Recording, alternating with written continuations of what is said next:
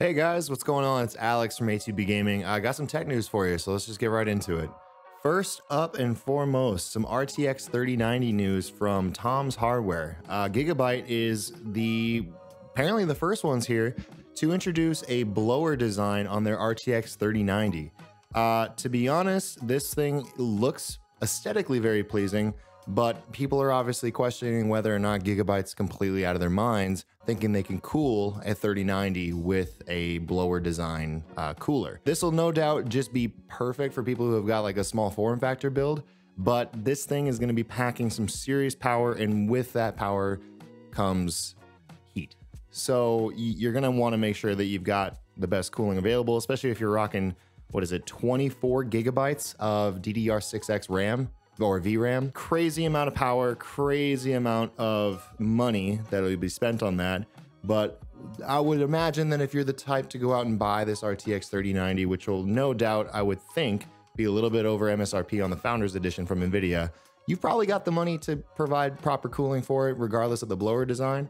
But I think for those of you rocking mini ITX builds, this is probably gonna be your best bet if you're looking to get that much power under a small case. Next up, we've got some news from Tom's Guide on the PlayStation 5.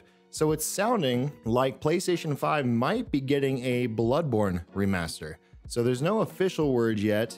However, a French retailer by the name of Fnac apparently had a listing posted for Bloodborne remastered PS5. Now, there's not really any official word yet from Sony on this. It would make sense to maybe remaster this game to take advantage of the PS5's new hardware, since one of the biggest complaints with that game was long loading times. However, people are doubting the legitness of this because it's also part of the new PlayStation Xbox Games Pass competitor.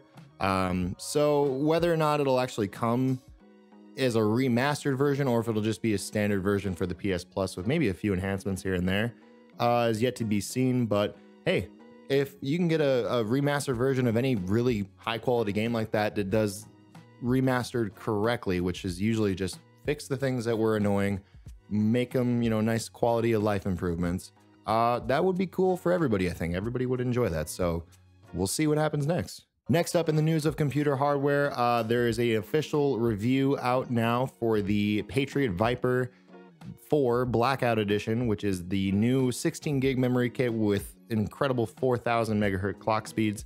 Really intense speeds.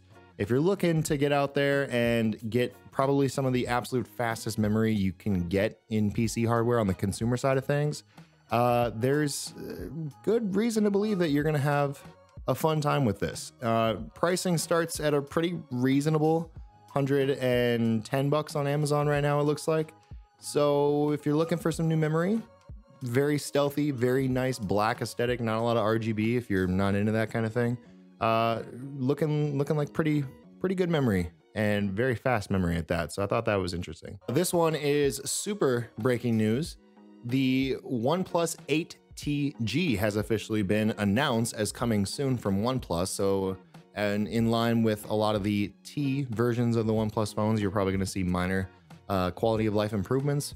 Hopefully a little bit similar price point, if not just slightly above. The OnePlus 8 was kind of starting to become a complete divergence from what OnePlus's ideas were in terms of making affordable phones. And with the OnePlus Nord, they sort of corrected their path on that. And so far, the OnePlus Nord has been pretty well received. So OnePlus 8T 5G has officially been announced as of today. You can go to a site right now to get notified when pre-orders will begin. Hopefully we don't run into another pre-order issue like everything else that's come out this month. So we'll see. And staying on OnePlus, another little tidbit for you who are rocking the OnePlus, not Apple AirPods, the OnePlus Buds. There will be a update coming to their app very soon, according to an article from The Verge, that will make the pairing and quality improvements with non-OnePlus phones that you've probably been missing out on. So other Android phones are going to get a lot more friendly with the OnePlus Buds. So make sure you check the App Store for that. If you don't have those, then this doesn't apply to you, but interesting to know. On top of Android news and Google news and phones and all that good stuff, YouTube has also blocked the iOS 14 picture-in-picture mode unless you pay for premium, which of course inevitably led to people going, well, Google, I can get around this anyways.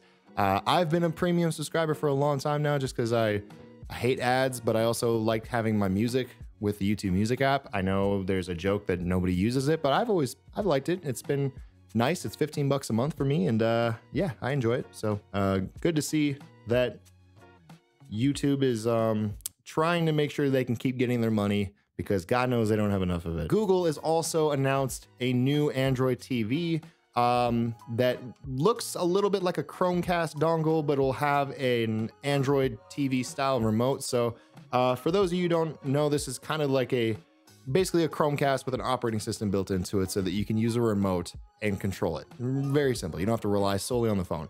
I've been using a Nexus player, yes, a Asus Nexus player, since I can remember. I got it on clearance at Best Buy when I worked there. I've had it this whole time. It's stuck on, I think, Android 8, maybe. Android 10 is not coming to that thing.